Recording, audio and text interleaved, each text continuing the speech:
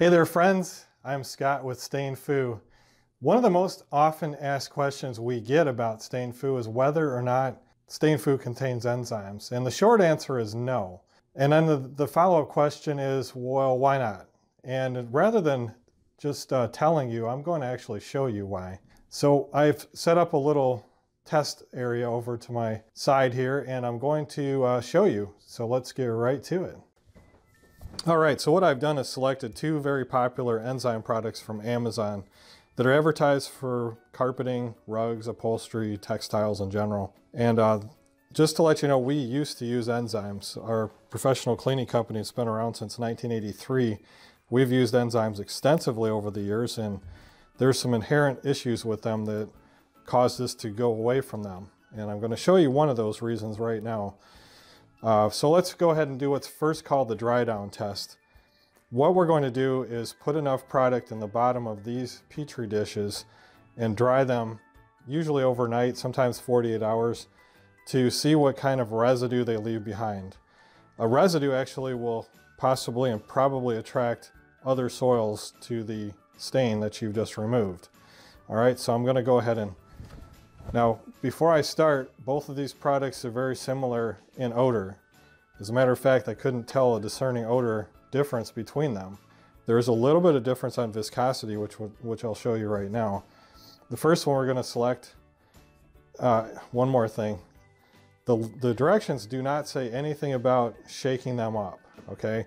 We know from experience in our cleaning business that every product, almost without exception, should be shaken up before use. And the reason why is because the heavier solids will go to the bottom while water and lighter liquids go to the top. Enzymes do have some degree of solids in them, as you'll see. So again, always shake these guys up, including Stain Fu. Every product should be shaken up unless it specifically says not to for some reason. Okay, so we're going to try this one first. I'm going to go ahead and give it a good shake. Take the cap off. All right, and I'm going to measure out just enough, which is 1 tablespoon, to cover the bottom of this Petri dish.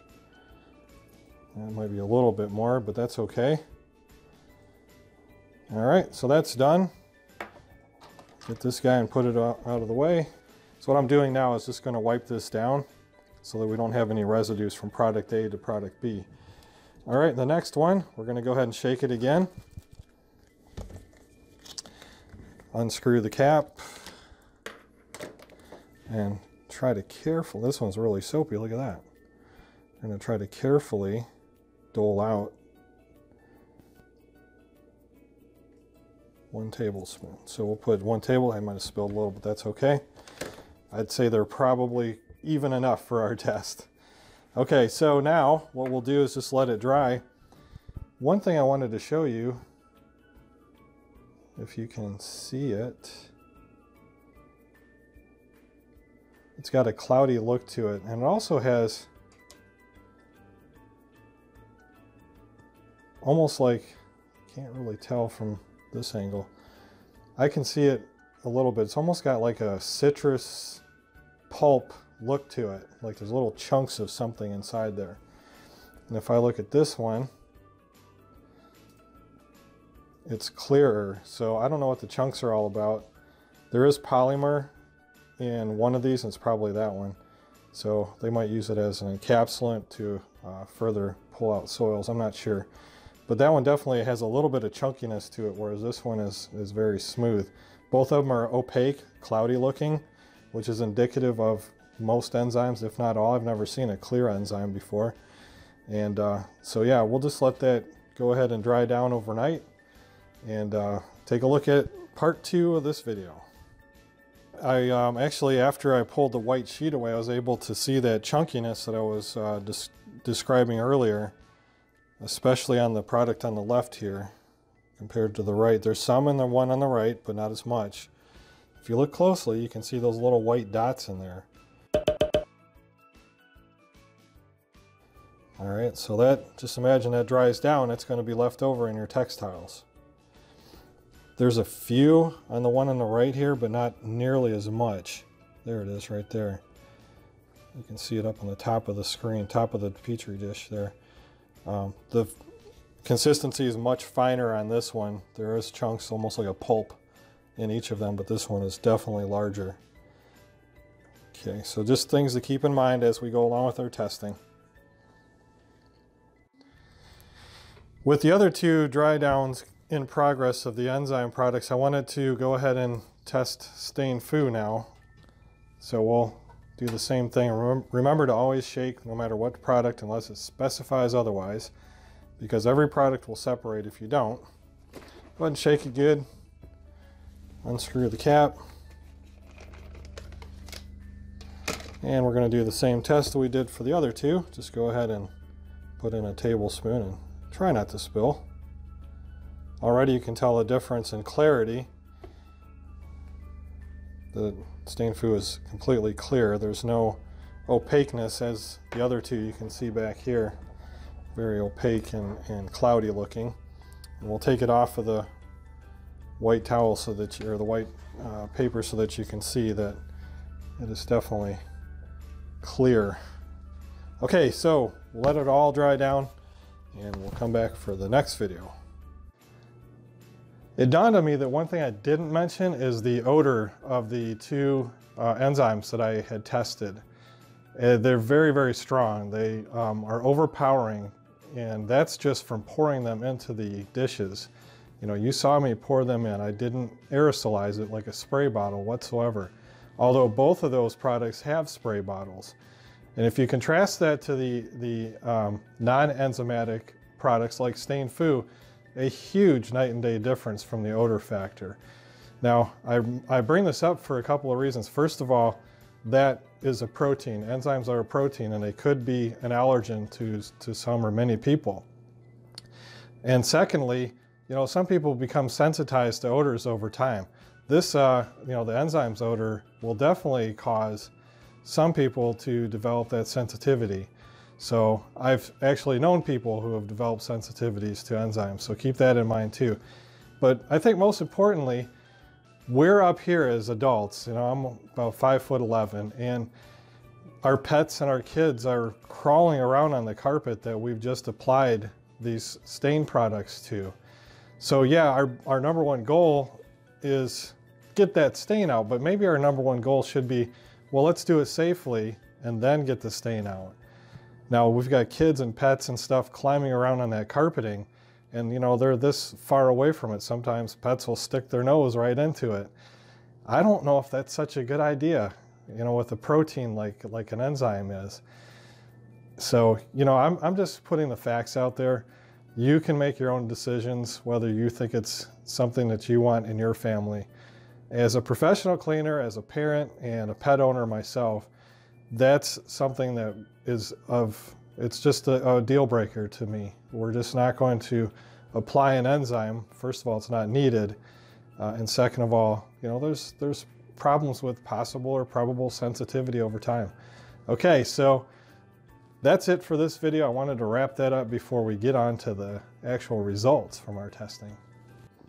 Here we are at the lab, and I will just show you exactly what happened. I've had about 2 days for this to dry.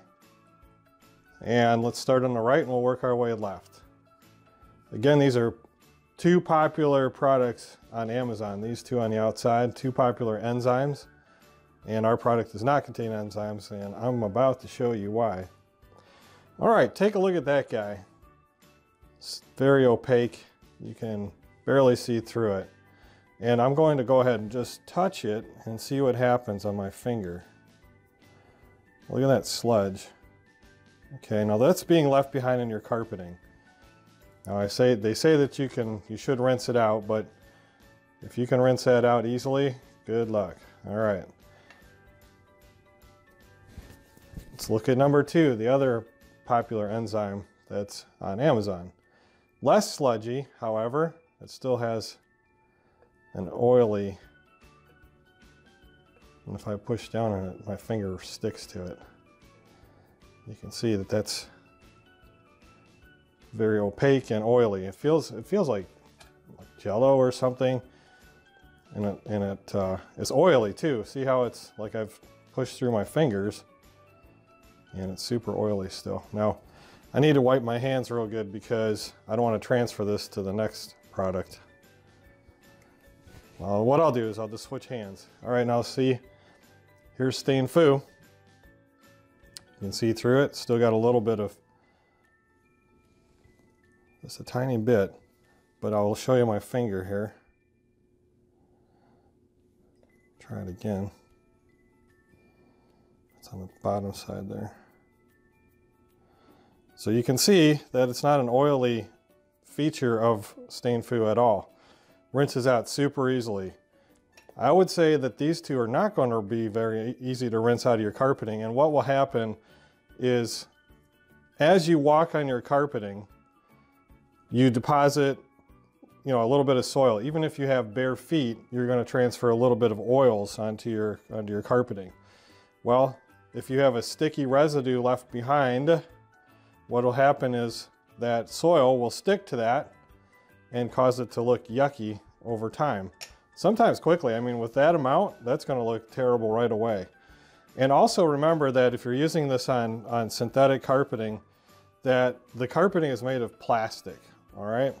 Now, plastic is it's a sort of a resin, and it attracts certain oils. If it's made of polyester or smart strain, it's definitely going to attract oils anyway, just because that's the nature of polyester, aka the new smart strand is also polyester.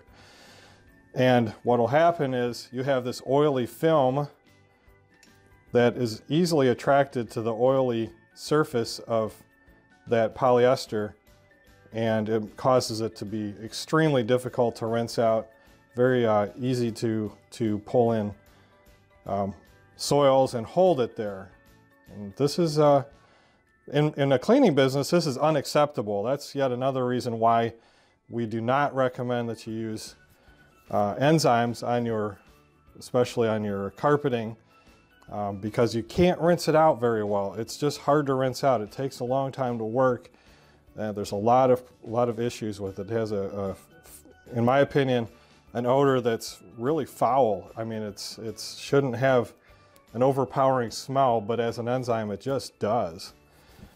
So there you go. Just wanted to show you that there's definitely differences between a product that contains enzymes and one that does not. Now, our product actually uses oxidation to break down the cellular structure. With enzymes, what happens is the oil or the proteins are attacked by the proteins of the enzyme. So it's a natural reaction to get rid of those bad proteins, if you will, that are in the carpeting, but at the expense of leaving behind a really sticky, like gummy Jello style residue. So, and if you after you've cleaned it out, this stuff is not going to be easy to clean out of your carpeting, because this is only a tablespoon, by the way. I almost forgot. I only put a tablespoon of product in each of these Petri dishes. All right, and so if you follow label directions, they tell you that if it doesn't work on the first try, go ahead and try it again. Well, first of all, you're going to be using probably more than a tablespoon of product to get to the stain. And that's true with stained food too. You're probably going to use more than a tablespoon unless it's an extremely tiny stain. Because what you want it to do, the product has to go down through the carpet, through the backings of the carpet, into the pad, and possibly even the subfloor for it to even work. So just imagine taking an enzyme and literally the bottles tell you to pour it into your carpeting. 1 tablespoon, I'd hate to see what a cup or a half cup looks like after it's dry. All right, so that's something you really need to be worried about as a consumer. Again, the pets are very low to the carpeting, and enzymes do have, any product could have some kind of allergic reaction to it, so it will be fair in that category. But just remember that the pet is really low to the carpeting, so whatever you use in the carpeting should be rinsed out, especially if you're using a lot, and especially if it's an enzyme because it is and can be allergenic. Okay, so that's it for this video. I hope you found that very interesting, that we have two very distinct results. And okay, you make your own decisions on that. All right, as we wrap up the dry down test, I think it's important to underscore that we're not denigrating the companies that sell these enzymes at all. As a matter of fact, enzymes are probably safe for most people. However, there's probably a percentage that are affected by it because it is considered an allergen as a protein. And also because there's pets and babies that crawl around the floor, that's, as a professional cleaning company, that's of utmost importance to us. So I just want you as a consumer to understand and consider all the facts before just dumping stuff in your carpet. You see, anything you put into your carpet needs to come back out eventually. And if, as you saw with the dry down test, if you're leaving a sludgy residue, again, it's an allergen, and it also will attract more soil. That soil has a load on it, it builds up, and it's harder to remove once that happens. So just be informed, and I wanted you to see for yourselves that there's definitely a major difference between an enzyme and stained food. All right, so thanks again for watching, and we'll see you next time.